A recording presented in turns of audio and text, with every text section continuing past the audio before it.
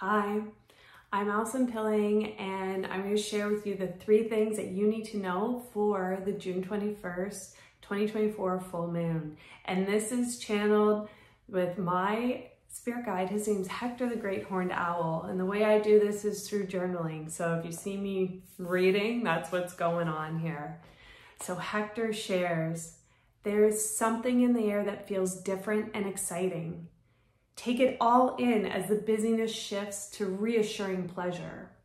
The 3 things that you need to know for this June 21st, 2024 full moon are: number 1, invite magic.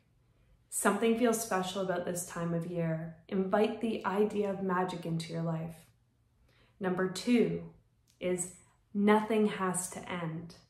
It's called the circle of life for a reason. Things will repeat and opportunities will resurface.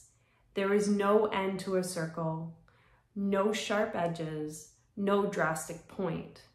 It's a continuous motion that feels fluid, even if nauseating if taken fast. With this in mind, know that there's no risk of finality in most things.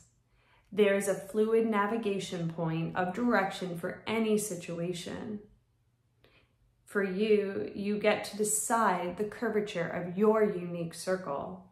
When the new and old opportunities appear, your choice, it's your choice whether you invite them into your circle. So choose wisely and have fun.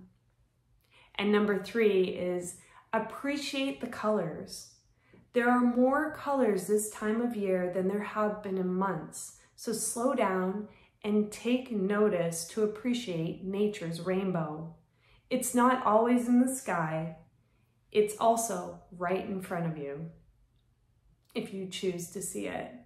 And it's worth the view. Noticing how vibrant life is around you brings new appreciation to what's possible.